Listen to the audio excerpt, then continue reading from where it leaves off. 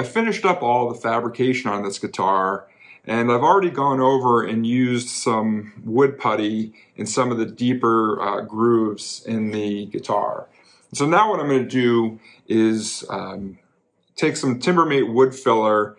I'm going to thin it out with some water to get it to kind of a melted peanut butter pudding-like consistency, and then use it to fill the green.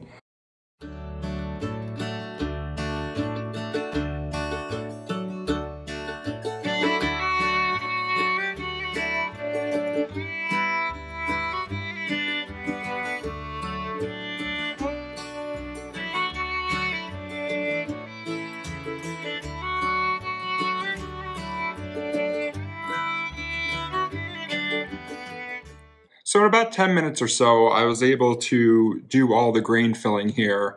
I ended up going a little bit thinner than even pudding, but that's all right. The whole goal of this is not to build up a thick film, but really just to fill in some of the pores. And the thing to keep in mind is that the thicker you leave it, the more you have to sand off later.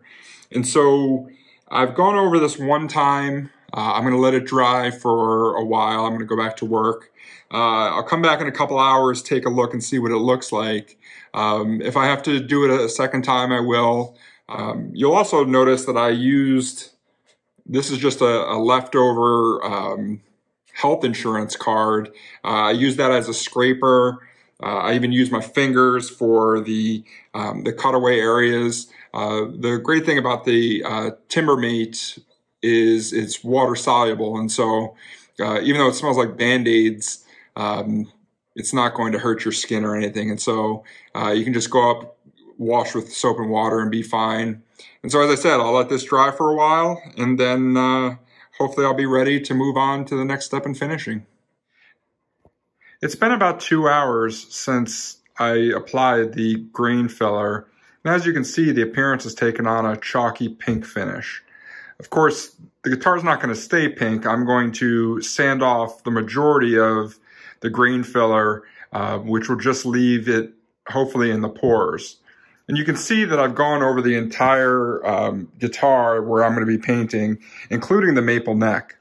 And so when you look online, there are some disagreements about whether or not you need to do filling on tight grained woods like maple. In this case, I defaulted to doing it anyway, just as a way to cover up any sanding mistakes I might have had. Certainly, you know, having a little bit more filler in any of those will make a smoother finish. I was also concerned about the back of the neck not necessarily having the same sheen as the body because it wouldn't have the same undercoat preparation. And so I ended up putting it on there. As this video continues on, we'll be able to see if that was a good idea or not. The random orbital sander made quick work, along with a little bit of hand sanding in some of the tighter areas. Where you can really see the impact is if you look at the walnut strip here. And so you can see I've sanded back mostly, but you see the little pink streaks in there. And that's the grain filler filling up the grain.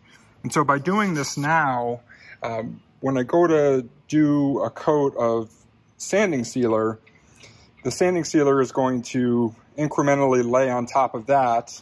I'll be able to smooth that down. And then in theory, it'll take fewer coats of the nitrocellulose lacquer paint and clear coat so that I don't have a situation like I did on my Great Guitar Build-Off guitar where I ended up using 2 cans of clear because I was having the finish sink in. You can see that there's a lot of dust everywhere. I still need to sand the fretboard. I did not put any grain filler on the fretboard. And then in terms of the back, I'm actually pleased that I put the grain filler on there. If you read on the internet, it says you don't have to do that for woods like maple. But as I did it, it did sink down into some areas that I didn't realize I missed when I was sanding. And so little areas like that are now, you know, incrementally filled in a little bit better. You know, I missed those with my 100 grit sanding. And so on balance, I think it's a net positive. Again, I'm going to be painting this anyway. And so having little pink flecks in it. It's not a huge deal, but you know, I am getting closer and closer to a smooth body for painting. After I finished using the random orbital sander yesterday, I took the guitar inside, checked it over, did some really slight refinements just to make sure everything was good and smooth. And now that I'm happy with that, I've moved out to my driveway, and the next step I'm going to do is to use vinyl sealer. And so the vinyl sealer, besides being a sealer, actually builds up a little bit of a coat. So this will also help smooth out any of the imperfections in the wood. Now, you can see that I do not have the neck taped off, and that's because I'm going to seal the fretboard as well. Last night I started sanding the fretboard, and I didn't realize how much the fretboard had actually become discolored until the raw wood came out from underneath it. I'm going to be spraying a very thin coat of lacquer on the fretboard as well, and so by sealing it up with a vinyl sealer, hopefully what that'll do is so I can use the lightest of lacquer coats. I'm going to do a mist coat first with the sealer, and then a slightly heavier coat. The directions say not to do more than 2 coats, and certainly I'll believe them with that. And so hopefully I can lay this on pretty smoothly. If not, the purpose of sanding sealer is to be able to sand it back, and then I can move on to painting.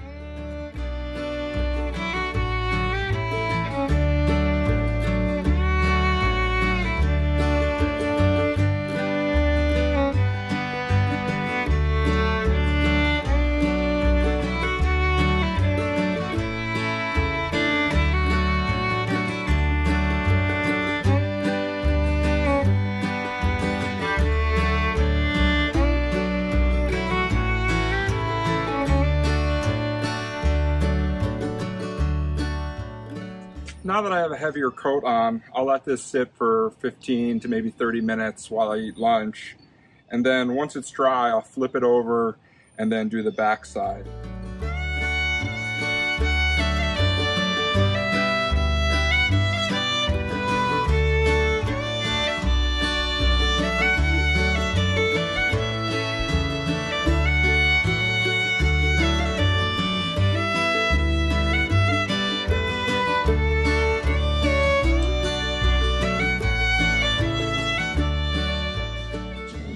I just finished up my wet coat of vinyl sealer.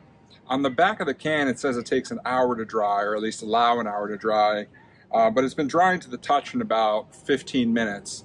And so I'm going to let this coat dry. I have to go back to work anyway, and so this will likely sit for hours before I use 320 grit to lightly smooth out any of the vinyl sealer.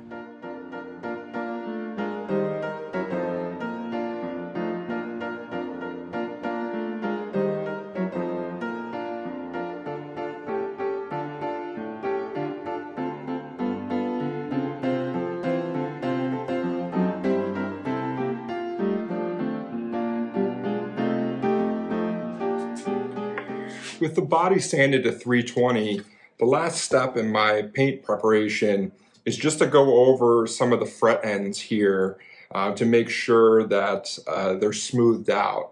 If you saw my other video where I talked about the difficulties of carving the neck after you glue it to the body, you know, this is one of those annoying things. I'm going to be shooting lacquer over the fretboard, and so I don't want to do any evening up of the frets to the edges of the fretboard after that, because then I'd essentially be scraping off the lacquer again. And so what I want to do is just make sure everything is even to the edges. I can do the fretwork later where I'm doing, you know, all the angles and smoothing out the frets, because in that case I do want to rub the lacquer off of the frets. But here for the edges where the lacquer is going to go all the way up to the fretboard and all the way across, I just want to make sure I have everything smoothed out. So thanks for watching, everyone. I'm going to finish this up by just doing a quick time lapse of the fretwork, and then in the next video we'll be able to see what this looks like with some paint on it.